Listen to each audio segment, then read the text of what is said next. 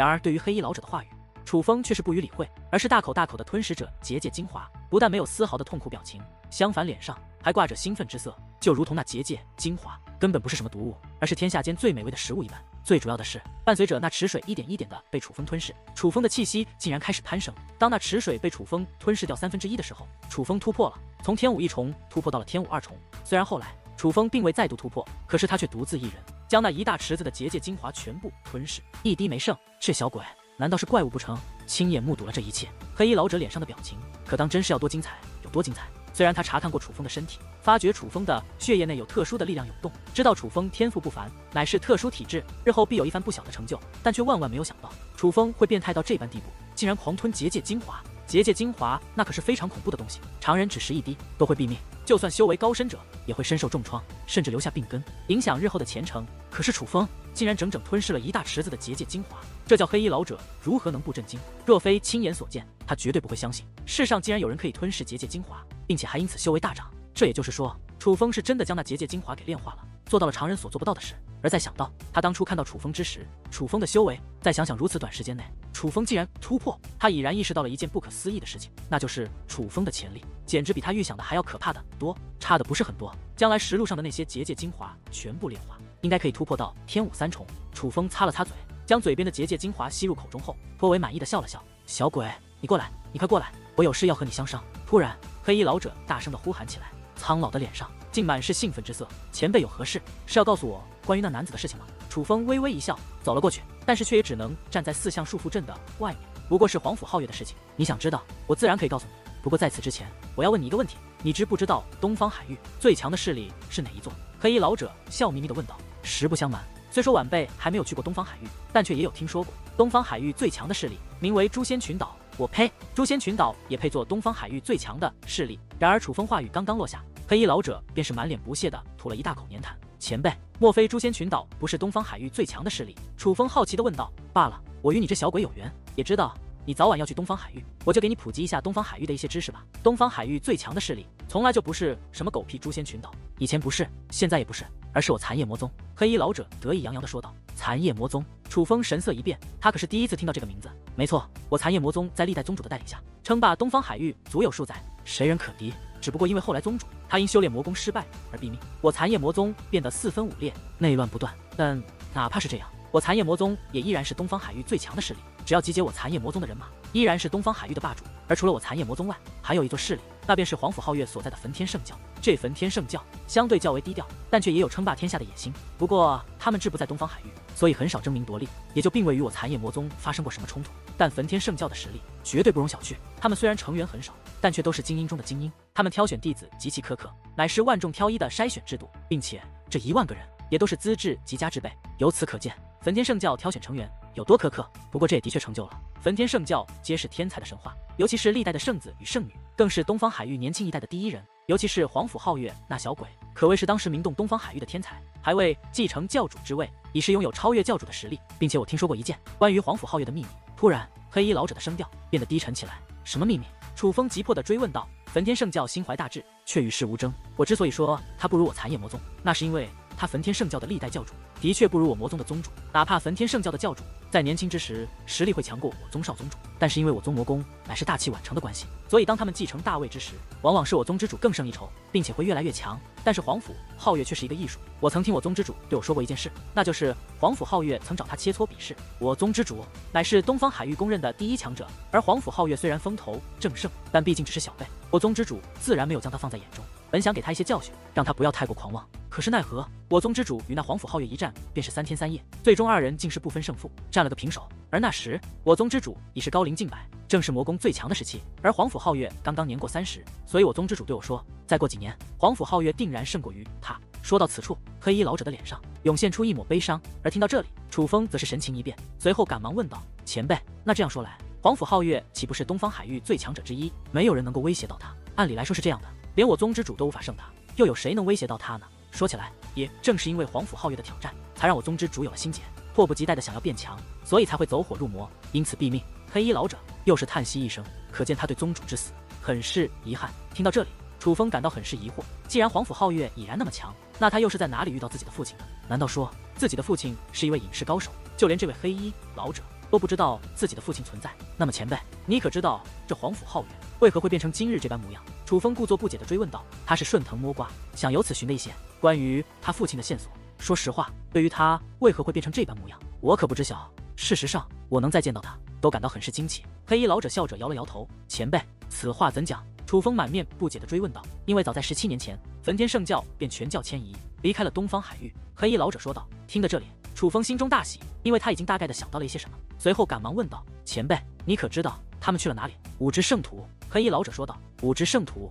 那是何处？楚风好奇地问道。但是内心已是多少有了一些答案。五之圣土可以说是这个世界的中心，但与其说是这个世界的中心，倒不如说那是一个完全不同的世界。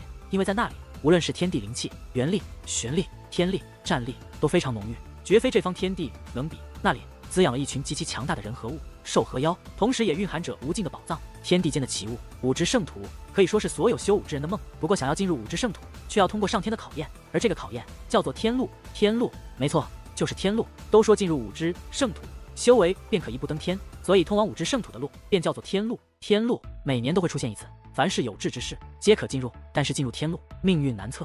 有人说天路之事一道关口，凡是天赋合格之辈皆可通过。也有人说天路乃是一道轮回，进入天路便等于重生，会洗去前世记忆，而后在五之圣土重生。还有人说天路之内凶险无数，唯有实力强大者才能通过，弱者皆会葬身其中。但无论哪一种说法是对的，如今凡是踏入天路者皆没有再回来过，所以就流传了另外两个说法。一个是天路的所谓考验根本不存在，凡是踏入者皆能进入五之圣土，但是却无法回来。另一个就是五之圣土根本不存在，天路是一处藏地，进入天路者有去无回，皆会死去。这两个说法鼓励了一批人，也吓住了一批人。而焚天圣教便是相信五之圣土的一座势力，他们坚信只要天赋到达了一定的程度，便能够进入五之圣土，所以他们心怀野心，却并非是这东方海域，他们志在五之圣土。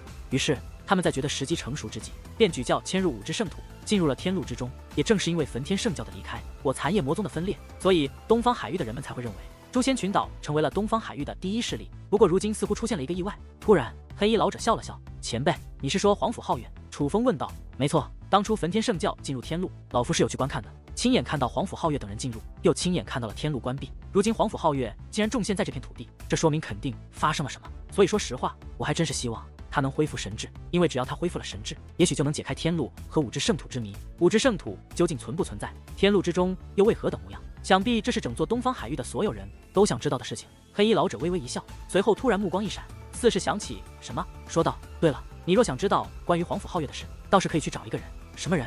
秋水福烟。没错，秋水福烟乃是当时焚天圣教的圣女，本是皇甫皓月的未婚妻，他二人关系最为亲密。不过当初焚天圣教进入天路之时，我却发现一个细节，那就是并未见到焚天圣教的圣女秋水福烟。后来经过我的打听与探寻，终于得知秋水福烟去了一个叫做鸳鸯台的地方。不过碍于特殊的身份，我并未去找过他。黑衣老者说道。鸳鸯台也是东方海域吗？楚风问道。因为他一定会去那里的，毕竟他知道当初皇甫皓月刚来到九州大陆的时候是具有清醒的神智的，不然也不会将他托付于楚渊。而不管他是从天路回来还是五之圣土回来，但既然他与秋水福烟关系那般特殊，应该会去探望秋水福烟。如果他去探望了，应该就会对秋水福烟诉说一些情况。虽然这只是一种可能，但至少有了一些希望。事实上，听到黑衣老者所讲述的这些，再联想到皇甫皓月之前说的风言风语，楚风已经大概的猜测到了一些，那就是他的家族，至少他的父亲肯定不在东方海域，不是在天路，就是在五之圣土。而楚风觉得在五之圣土的可能性更大，毕竟他掌握的神雷很特殊，不能确定为天赐神体，也不能确定为传承血脉，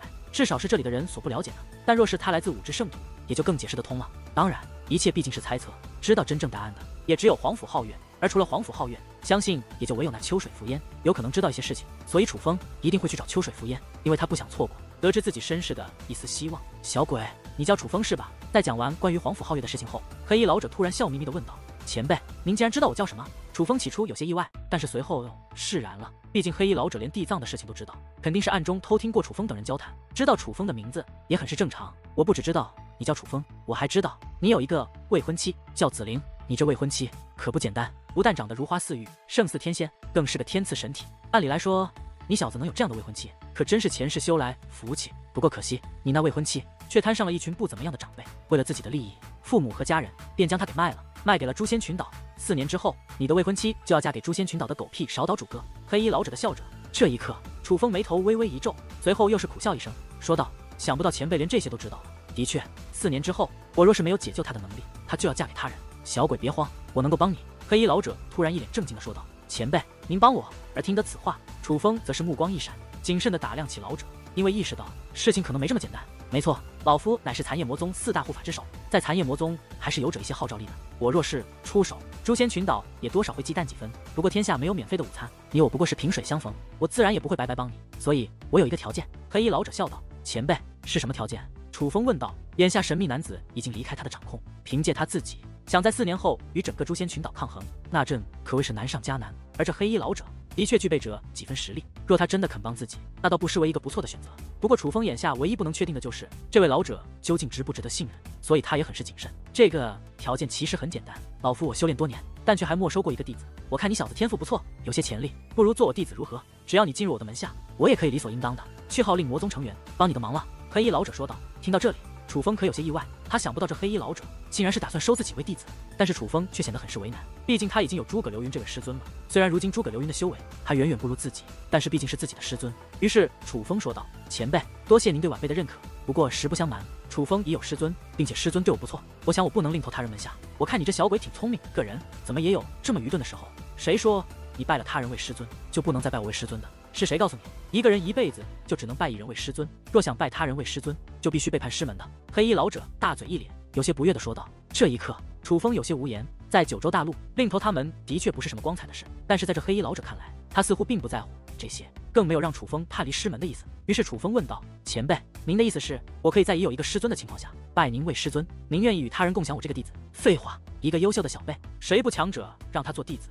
他传他的本事给你，我传我的本事给你，根本就不碍事。何况小鬼，你拜我为师尊，我能给你的好处可不只是帮你把媳妇抢回来，这地藏之内的宝物，老夫我可拿到不少，修炼资源更是数不胜数，就连秘籍也被我抓到了一种，就是那个朱雀复活术。黑衣老者指了指那4项束缚阵朱雀复活术的图案。这一刻，楚风不由神情一变，暗道：那朱雀复活术果然被他取走了，那个恶灵的陷阱也应该是他所设。我知道你小子曾在这地藏内获得过好处，已有2种秘籍在身，所以那秘籍我只是收取，并未使用，为的就是打算收你为弟子之时，作为礼物送给你。不过怪我太过贪心，低估了这地藏的凶险，没有见好就收，导致被困在此处。如今我被这4项束缚阵封在里面，想把这些东西给你都难了。但是只要我能够出去，我会满足你小子。我看得出来，你的修炼方式很特殊，似乎只要是有修炼资源，就能够让你修为快速增长。而实不相瞒，我在这地藏所得的修炼资源，说出来绝对吓死你，会让你的修为增长到一个很强的地步。至于我吗？到了这种境界，已是不敢依赖修炼资源，否则只会让我停滞不前。所以只要你肯做我弟子，我这里的所有修炼资源都可以给你小子。黑衣老者信誓旦旦地说着，在他说这些话的时候，脸上竟然满是真诚之色，似乎他真的早就打算收楚风为弟子一般。而听到黑衣老者的话后，楚风则是心动不已，但也有一些疑虑，于是问道：“前辈，您真的愿意收我为弟子？真的愿意帮我？可是您这是为什么呢？我一个修为不强的穷小子，您竟不惜这样的代价来帮我？哈哈，为什么？不为什么，只是想给自己找一个优秀的传人，而你小子偏偏合格罢了。如果你真想要一个理由的话，我也可以给你一个。老夫我年岁已然过百，就算再活，也不过是几百年的事，天赋又不是很好，踏入武王已是运气，想要继续突破，继续延寿，可谓很难。如今普通的修炼资源根本无法帮我，而凭借自己又难以顿悟，除非有5地级的高手愿意用他独有的地级战力帮我，我才能更上一层。可是东方海域武王已是最强，何来5地？就算有5地强者，那也是至高无上的存在，那样的大人物怎么可能愿意耗费自己的功力去帮助我这么一个卑微的糟老头子突破修为？所以我一直在找一个传人，一个具有成为5地潜力的传人，我会不惜一切代价去将他培养成一位5地。虽然我不能确定他能不能成为5地，不能确定他成为5地之后是否还会再理我这个糟老头子，但是这就是我决定要走的路。当明知自己已经无法有更大的成就，我便把一切托付给了他人，而你就是我想托付的那个人。小鬼，你觉得这个理由你可能接受？黑衣老者突然哈哈大笑起来，似是先前所说之话不过是他开的玩笑一样。但是楚风却发现，在这黑衣老者的笑容之中，却有渗透着些许无奈。他这笑是自嘲的笑。前辈，恕晚辈无礼，聊了这么久，还未曾问过您的尊姓大名。突然，楚风满面郑重与谦卑的对着黑衣老者施礼问道：“哈哈，在东方海域提起残夜魔宗4大护法之首，没人不知道我的大名。不过也罢，在这种弹丸之地，你们连残夜魔宗都没听过，又怎会知道我是谁？楚风，你小子记住了，老夫我的名字叫做秋残风。”黑衣老者一字一句地说出了自己的大名：“弟子楚风，拜见师尊。”而这一刻，楚风则是赶忙跪倒在地，对着秋残风施以跪拜大礼，因为楚风不想错过这个机会，在面对诛仙群岛那庞然大物的情况下，在面对地藏宝物的诱惑下，楚风毅然地选择了拜邱残风为师。当然了，虽然是在利益的驱使下，楚风才有此举，但是楚风也是经过深思熟虑的。在刚刚与邱残风交谈的过程中，楚风曾仔细地观察邱残风的面容表情以及说话的语调，楚风判断邱残风所说应该属实，他是真的想收楚风做弟子。至于原因，就如他刚刚所说一样，在他的修武之路很难有太大的进展的时候，他选择培养出一个能够超过他之成就的人。若是成功，便可借助这份恩情，让他培养的人来帮助他。虽然这样很冒险，但也的确不失为一个办法。虽然这只是楚风的判断，楚风也不能确定这邱残风会不会只是想利用自己，但是他眼下显然别无选择。哈哈，好，快起来，楚风啊，老夫能收到你这样的弟子，我很是开心。之前我还不能确定，但是我现在可以确定，你一定能超越我，能超越东方海域的所有人，你会成为武帝的。在你成为武帝的途中，我会不遗余力的帮你。不过在此之前，你还要先帮我做一件事。邱残风笑道：“师尊有事就请吩咐，弟子一定会尽力完成。”楚风恭敬的回道：“其实也不是什么大事，相信你也能够猜到，如今我被困在此处，什么都不能帮你做。但是这4项束缚阵可不是你能够破开的，所以我要你去帮我请一个救兵。”邱残风笑道：“救兵是谁？”楚风问道。“他便是我残夜魔宗4大护法之一傅连生。虽然当初我们4人都曾为争夺宗主之位而有些过节，但是后来傅连生却欠过我一个人情，并且此人虽然心狠手辣，但却并不是为达目的而不择手段之辈，为人还算重情重义。只要你找到他，和他说明情况，他一定会来帮我。不过切记，除了傅连生，不要告诉残夜魔宗的任何人有关于我的下落，否则难免会有人落井下石。”邱残风说道：“那么师尊，那位傅连生前辈，他如今身在何处，有何特征？我又如何能让他相信我是您的弟子呢？”楚风问道：“你小子的心思还真是缜密，不过我也并不知道傅连生如今身在何处，只知道他不会离开东方海域，但具体在哪里，这只能靠你小子自己去找了。至于要他相信你，这很简单，见到他后，你只要对他说，可以悟深渊之中，你曾欠过一个人人情，那个人如今需要你的帮助就可以了。记住，不要对他说废话，否则他不但不会理你，甚至会杀了你。”邱残风凝重地提醒道：“放心吧，师尊，我会尽快寻找到傅连生前辈来救您出去。”这是楚风的心里话，因为他迫不及待地想要变强，迫不及待地想要得到对付诛仙群岛的保障，而这一切的前提都建立在将邱残风解救出来之后。你小子很是机智，不过到了东方海域，还是要小心行事，那里可不是你们这小小九州大陆能比的，无论是人的实力，还是做事的手段。邱残风再度提醒道：“弟子会小心的。”楚风遵从地点了点头，但是仔细地打量了一下4项束缚阵后，他又说道：“可是师尊，您如今被困在这4项束缚阵内，连动都不能动，而东方海域又路途遥远。先不说我到了东方海域就能找到傅连生前辈，就算我找到了他，可这往返的途中也需要不短时间。这么长的时间，您吃什么喝什么啊？”楚风知道修武者再强，但也不能不饮不食。当初妖猴王是因为准备了足够的食物，才在修罗鬼塔待了那么久。这邱残风不会也同样准备了食物吧？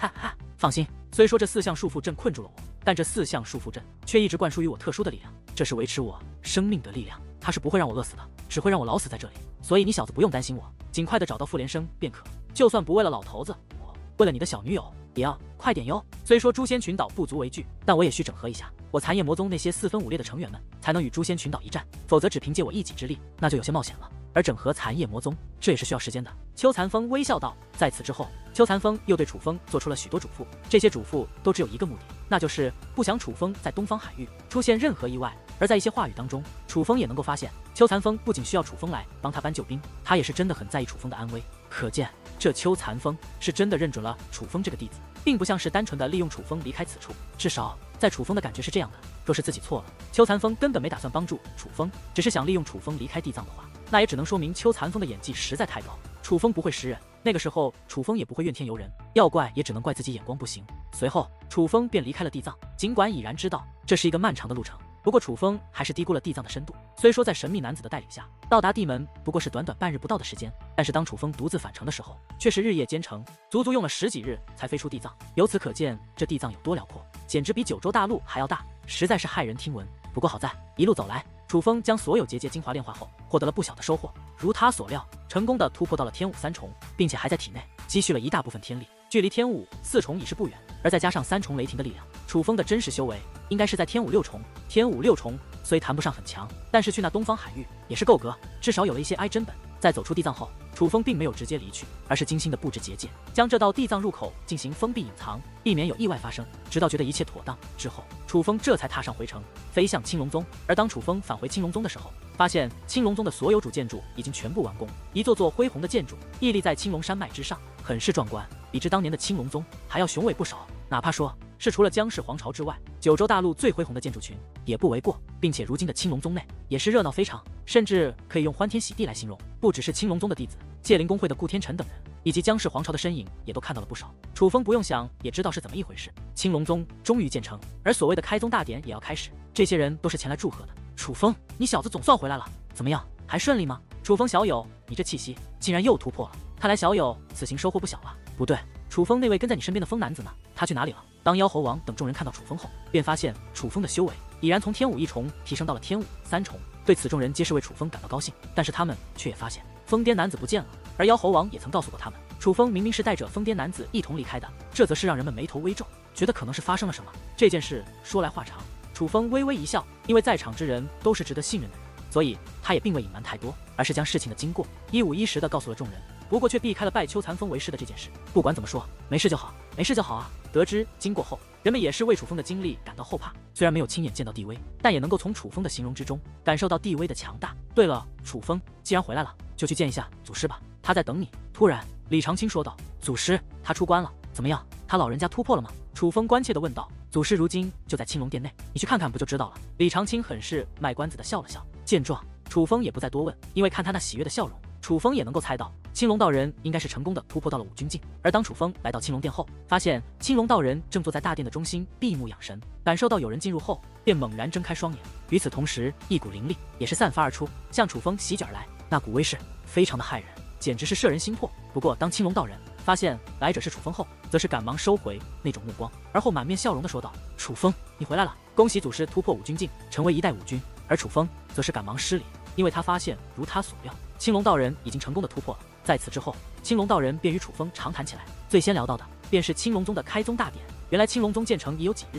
就连各方来客也早就纷纷抵达。之所以开宗大典迟迟未开，就是在等楚风，因为青龙宗能有今天，得到重生，全都是因为楚风。就连青龙道人能够复活，从某些方面来说，也全靠楚风。所以人们一直在等楚风，等到楚风回来，开宗大典便马上进行。所以青龙道人已是决定，明日便举办开宗大典。楚风啊，听说你要与江无伤、张天翼2人去东方海域的四海书院修炼。突然，青龙道人问道。而听青龙道人这么一说，楚风才突然想起来，原来距离当初他们3人约定的日子已经临近，他们要前往东方海域了。不过对于青龙道人的问题，楚风却是摇了摇头，说道：“弟子的确打算与他们一同前往东方海域，不过并不打算拜入四海书院。不管到不到四海书院去修炼，但去东方海域长长见识总是好的。尤其是你的天赋如此之好，那里也的确更适合你。留在天武大陆，反而会缺了你的才能。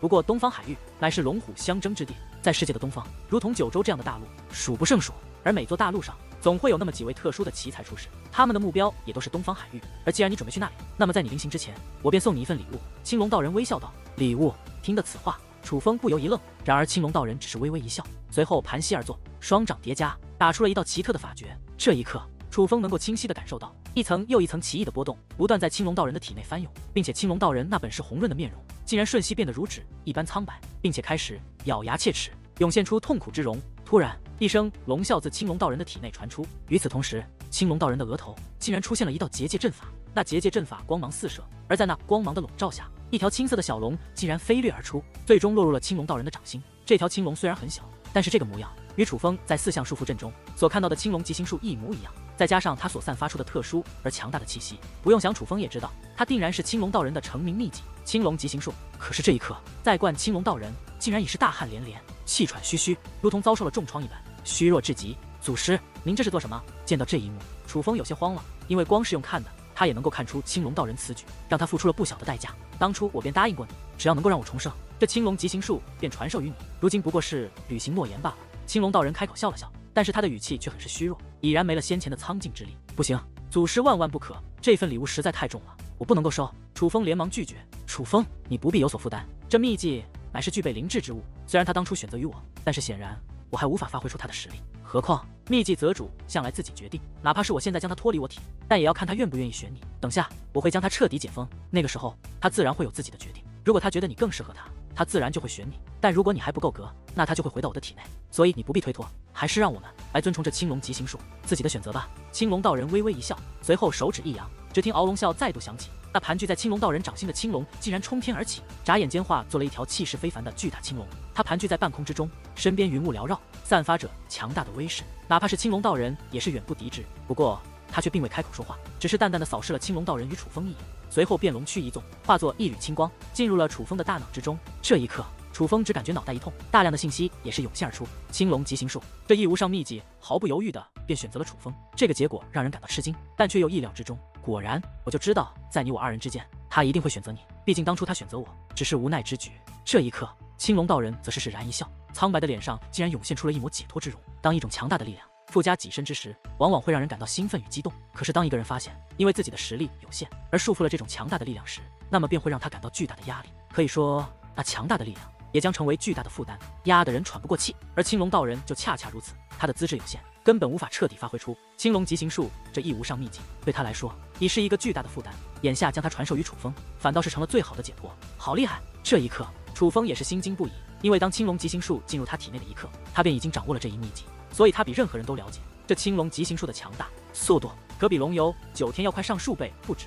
有了白虎攻杀术的攻杀之力，有了玄武遁甲术的防御之力，如今又有了青龙极行术的极行之力。若是3种秘技同时使用，楚风完全能够想象那时的自己会有多么强大，应该比持有骑兵的他还要强大得多。弟子多谢祖师。突然，楚风对青龙道人施以大礼，以表谢意，因为这份礼物者实太过贵重了，他本就应该属于你，我不过是替你保存了1000年而已。而青龙道人赶忙将楚风搀扶而起，脸上满是期待的笑意。他很期待来历神秘、天赋强大、掌握着3种秘籍的楚风进入东方海域后，能够掀起怎样的狂风暴雨。次日，青龙宗的开宗大典正式开始。在这青龙山脉之中，可谓是集结了9州大陆所有的大人物，就连姜氏皇族的老祖和皇主也是亲自驾临前来恭贺。而除了那些受邀而来的势力和强者外，还有很多并未收到邀请，但却想要见证这一盛世的强者和势力，也是纷纷来到青龙宗。在这大喜的日子，青龙宗收起了往日高傲的姿态，敞开宗门，欢迎四方来客。山脉内外一片欢腾，快看，那就是界灵公会的老祖顾天辰，100年前便名震大陆的天才。想不到今日，我不但见到了姜氏皇朝的皇主，竟还见到了皇朝的老祖。天哪，那便是青龙道人吗？真的是青龙道人，1000年前便纵横9州的大陆第一人，竟然真的还存活在世。当人们赶到顾天辰、皇朝老祖以及青龙道人等大人物后，一个个更是激动得不得了。因为今日出现在青龙宗的许多人物，对于9州大陆的许多人来说，就如同传说一般。快看，那是楚风！想不到如今的他已然踏入了天武3重的境界，这般修炼速度实在是骇人听闻。想当初，楚风被几大势力冤枉，通缉令撒遍了9州大陆，那时有多少人诋毁他，有多少人想杀他，可是他却凭借一己之力，硬生生地将那些追杀他的人一一斩杀，并且让那几大势力付出了惨重的代价。如今他已成为9州大陆无数人的偶像，已经创造了无数个神话，真是当之无愧的小辈第一人。看着高台之上的楚风，人们又是欢呼又是尖叫，无论男女老少，皆是面容激动，惊叹连连。楚风的确厉害，不过要说他是9州大陆年轻一代的第一人，却并没有真凭实据。你们看，先不说这青龙宗内还有一个张天翼，就算放眼姜氏皇朝，也有人能够与楚风一较高低。姜以你，姜氏皇朝的小辈第一人，如今已是天武6重的修为，连老辈人物都是忌惮。姜无伤更是姜氏皇朝的第一天才，年仅16岁已是天武3重，单从天赋来论，比楚风还要强吧。虽说楚风的强大毋庸置疑，但是也有人觉得张天翼、姜以你、姜无伤等人未必就比楚风弱，这你们就不知道了。楚风不仅天赋利奥的进步神速，他的战力更是恐怖至极。别看他是天武3重，但是恐怕天武5重者也未必是他的对手。楚风战力强大，这是事实，但是张天翼也同样很是可怕。至于姜以你和姜无伤，可是姜氏皇族的人，拥有高贵的传承血脉，难道他们的战力会输给楚风和张天翼吗？他们若是能够交手一次就好了，那也就不用咱们在这里争辩了。是啊，真想看看他们一较高低，那样一来也就知道究竟谁才是9州大陆的年轻一代最强者了。看着高台之上4位面容极佳、气势不凡的楚风、张天翼、姜以你、姜无伤4人，台上台下的人群之中，有很多人在探讨他们究竟谁强谁弱。而对于这样的声音，哪怕是高台之上的人们，自然也是听得一清二楚。于是姜氏老祖看向首座之上的青龙道人，说道：“青龙前辈，看来所有人都想知道，如今9州大陆年轻一代的第一人究竟是谁？难得今日大喜之日，不如让他们几位小辈切磋一下，如何？就当了却天下之人的一个心愿。其实我也正有此意。”青龙道人微微一笑，随后看向楚风等4人说道：“只是不知道你们4个可愿切磋一番？”青龙道人此话一出，所有人都是面容大喜，将目光投向了楚风等4人，期待他们4人的答复。因为不只是那些来自各州的强者想知道，就连他们这些与楚风等人颇为熟悉的人们，也都很想知道他们4位究竟孰强孰弱。而对于众人那期待的目光，姜无伤则是苦笑一声，无奈地说道：“其实我早已与天翼大哥切磋过，但是我却不敌天翼大哥。至于楚风大哥，连18金龙的意象都被他激起，我可不觉得在同等修为下我会是他的对手。”什么？你们已经交过手？无伤你竟然不敌张天翼！听得江无伤的话后，江氏皇朝的众人则是面容一变，本是期待于兴奋的脸上涌现出了吃惊之色。因为在当初楚风激活了18金龙的意象之后，江氏皇朝所有人的传承血脉得到增强，实力也得到了增强，许多人更是直接突破，而江无伤便在其中之列。所以江无伤的修为已然踏入天武三重，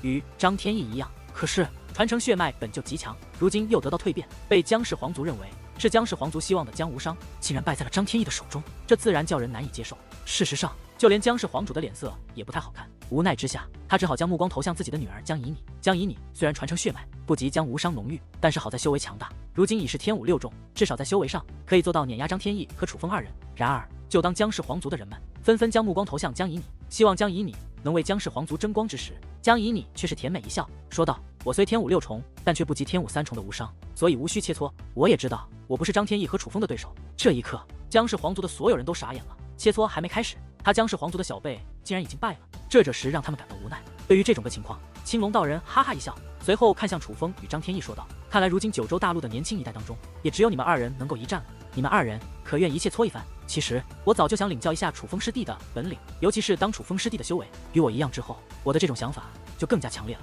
张天翼面带微笑，凌厉的目光之中却已散发出浓烈的战意。既然如此，那就请张师兄赐教了。见状，楚风也并未拒绝，而是身形一纵，便腾空而起，站在了青天之上。其实不只是张天翼想领教一下楚风的实力，楚风也一直想领教一下张天翼的实力。毕竟当初的楚风修为太弱，根本无法与张天翼一战，但是如今他的修为总算追赶了上来，所以自然也想领教一下张天翼那竞技玄功的威力。因为在当初看来，张天翼的竞技玄功可是几乎不输于紫灵的天赐神体的，所以楚风也很想知道，同等修为之下，他们2人究竟谁强谁弱。哈哈，楚风师弟虽是切磋，但我也不会留手，你可千万不要大意哦。见楚风同意切磋，张天翼也是兴奋的一阵大笑，紧随其后也是冲上了高空之中。而这一刻，青龙宗的内外则是惊呼连连，所有人都变得热血沸腾起来，他们一个个将双眼瞪得溜圆，目不转睛地凝视着天空中的2人，脸上布满了期待。因为这一日，他们的梦想终于成真，将要亲眼目睹九州大陆2位绝顶天才的风采。青龙山脉人山人海，可谓是集结了整座九州大陆所有有头有脸的人物，成名的、没名的、年老的、年少的、有没有派的、闲云野鹤的，五花八门，各种各样的人物应有尽有。但是此刻，所有人的目光都凝视在青龙山脉上空的一个区域，因为他们都知道，在那里将有一场精彩绝伦的大战将要开启，并且这不仅仅是2位顶尖强者的交锋，而是2位天才的大战。如今九州大陆最强的天才之战，楚风师弟，那我可就先出手了。突然，张天翼站脚踏虚空，在距离楚风的1000米之外，客气地拱了拱手：“张师兄，请赐教。”楚风也是微微一笑，同样对其拱了拱手。见状，张天翼也不犹豫，他暴喝一声，率先出手，却没有施展武技，而是凭空一拳轰出，天力涌动，在平静的天空中划出一道肉眼可见的波纹，夹带着恐怖的威压，向楚风压迫而去。张师兄，只是这种程度的攻击，恐怕对我无用。然而，对于张天翼的攻势，楚风却是淡淡一笑，他负手而立，连动都未动半下，只是意念转动之间，一道蓝色结界便挡在了他的身前。轰的一声巨响，天力与结界交织在了一处。然而当那恐怖的涟漪消散之际，人们惊愕地发现，张天翼的一拳竟然未能撼动那结界分毫。张天翼的随意一击被楚风轻易地挡了下来。结界这东西还真是不简单，不过只凭借结界的话，定然挡不下我这招。突然，张天翼诡异一笑，随后脚下步伐一变，随后左手虚拉成功，右虚拉凝剑，在其双臂开合之间，数道金灿灿的剑矢如同暴雨一般，密密麻麻地向楚风飞掠而去。百变功，看着那迎面来的满天剑矢，楚风则是不由想起了当初的一幕。当初在第一次与张天翼相见之时，张天翼就曾使用过百变功，那时张天翼的百变功可谓势不可挡，莫说是他，就连紫灵也是难以挡下。而今日张天翼再度使用百变功，楚风则是暗自窃喜，甚至有些激动，因为他一直很想知道，同样擅长这一武技的他，在与张天翼同等修为之下，2者的百变功究竟是谁的更胜一筹。于是，在那满天的金色剑矢密密麻麻飞掠而来之际，楚风不但没有闪避，反而是化解挡在身前的蓝色结界。随后，只见楚风脚踏马步，双臂摆动，同样一张金色大弓出现在掌中，而在其右臂虚拉之际，数道金色剑矢爆射而出。这一刻，天空之中风声响彻，金芒四射，很快的2方的金色剑矢便交织在了一处，在天空之中掀起了一道又一道金色的涟漪，耀眼至极。天哪，厉害，实在太厉害了！这便是年轻一代最强者的交锋吗？而看着天空那耀眼而恐怖的威势，围观之人则是惊叹不已，因为那样的攻势，连老一辈中的许多人都做不到，甚至一些人从来没有看过这种威势的战斗，所以他们都深深地被2人所造成的威势所吸引，一个个看得激动不已。而不得不说，楚风与张天翼2人的百变功用的都是出神入化。可是哪怕实力再相近，但也总有强弱之分。当蜀道剑士不断在一起交织之后，便产生了变化。楚风的所射出的金色箭矢竟然开始突破中心的交错点，不断的射向张天翼。起初，张天翼还能够凭借身法在空中闪躲，但是渐渐的，楚风所射出的金色箭矢越来越多，已经超出了张天翼所能承受的范围。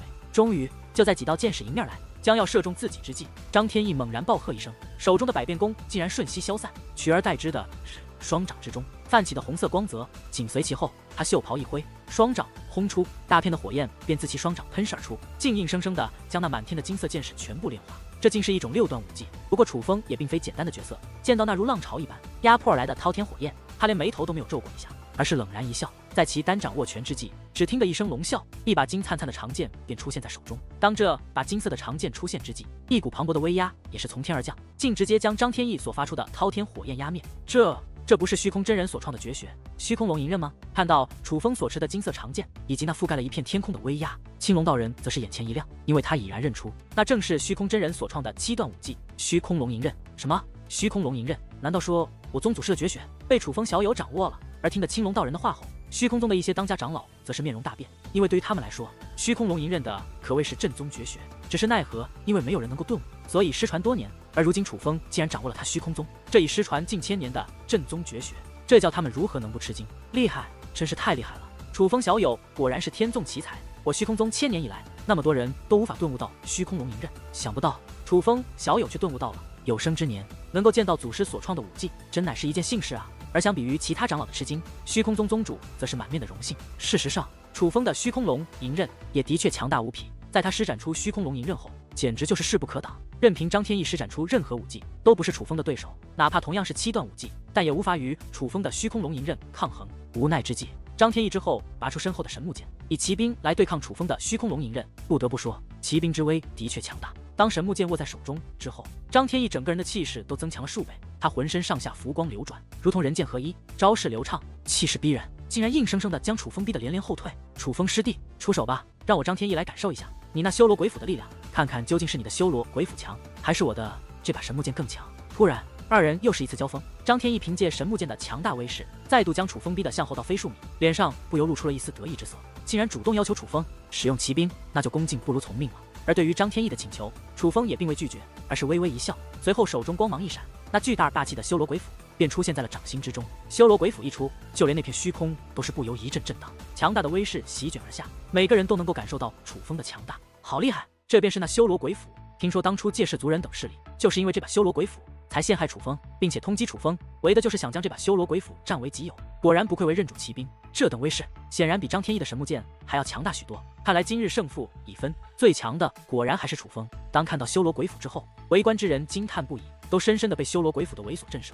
哈哈，这就对了。而见楚风终于也动用了骑兵，张天翼则是显得异常兴奋，竟然身形一纵，长剑挥动，再度对着楚风的便发动了凌厉的攻势，并且这一次比先前的攻势还要强大数倍。而面对张天翼这突然增强的攻势，楚风则是嘴角上翘，站在原地不闪不躲，直到张天翼那浮光流转，夹带阵阵压迫的神木剑迎面至之际，楚风这才大手一挥，将那修罗鬼斧轮动起来。修罗鬼斧这一动，顿时发出了如同狼哭鬼嚎般的风声，随后化作了一道半月形的黑色光芒，与那神木剑交织在了一处。两件兵器相互交织，一道刺耳的钢铁交织之音便传播开来，强大的冲力，就连楚风也是被震得向后倒退了几步。可是，在观张天翼竟然已经向后倒飞了几十米，并且若是细心观看，便会发现，此时此刻，张天翼那紧握神木剑的手臂竟然在微微颤抖，显然承受了巨大的压力。楚风师弟的修罗鬼斧果然厉害，单单在力量上就已经完全压制了我。这便是认主骑兵的力量吗？莫非普通的骑兵真的无法与认主骑兵相提并论？这一刻，张天翼也是眉头紧皱，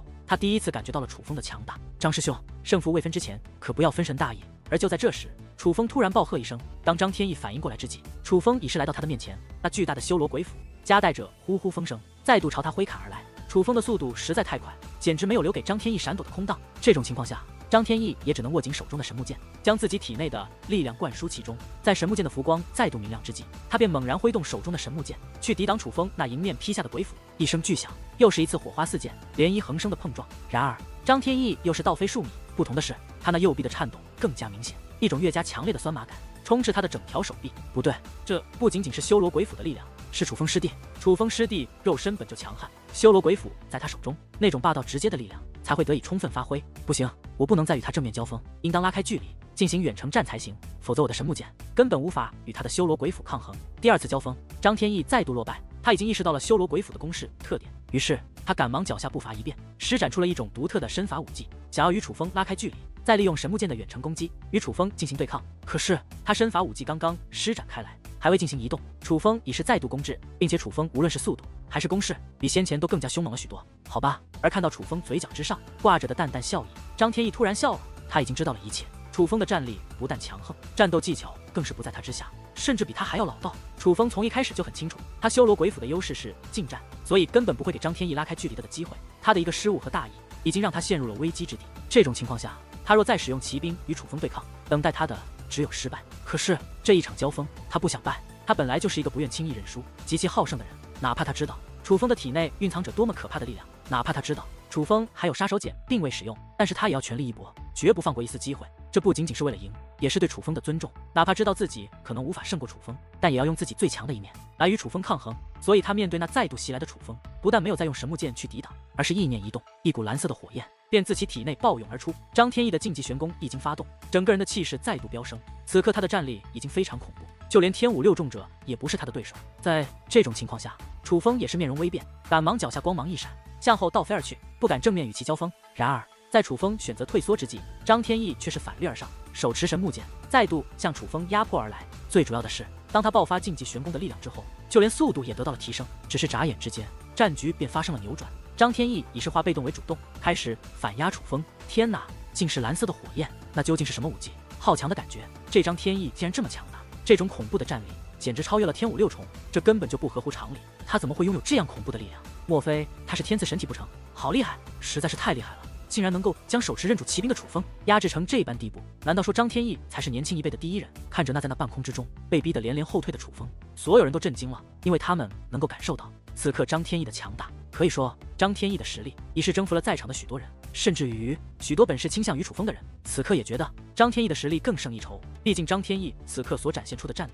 着实太过强大，是许多人见所未见的。而至于那些本就倾向于张天翼的人，此刻脸上更是布满利奥得意之色，觉得这场大战张天翼已是必胜无疑。天空之上，张天翼越变越强，那本是四处涌动的火焰，竟然化作了不断燃烧的蓝色铠甲，覆盖在了他的身上，就连他手中的神木剑也被那蓝色的火焰所包裹。此时此刻，他就如同一个蓝色火焰所化成的战神，既帅气又威武，霸气非常。这张天翼好是厉害，竟然掌握着这般强大的手段。事实上，不只是旁观之人，就连姜氏皇朝等人也是为张天翼的实力表示叹服。这种强大的力量，莫非这张天翼真的是天赐神体？甚至有人怀疑张天翼所拥有的是天赐神体，这是竞技玄功。突然，姜氏老祖开口道：“父皇，他修炼的真的是竞技玄功？竞技玄功真的能够获得这么强大的力量？”姜氏皇主吃惊地问道。其实他也曾怀疑张天翼修炼的可能是竞技玄功。事实上，他也见过一些修炼过竞技玄功的人，可却没有一人能够像张天翼这样修炼得如此完美。而也正是因为这种完美，才让他有了疑虑，让他怀疑张天翼所使用的力量并非是竞技玄功，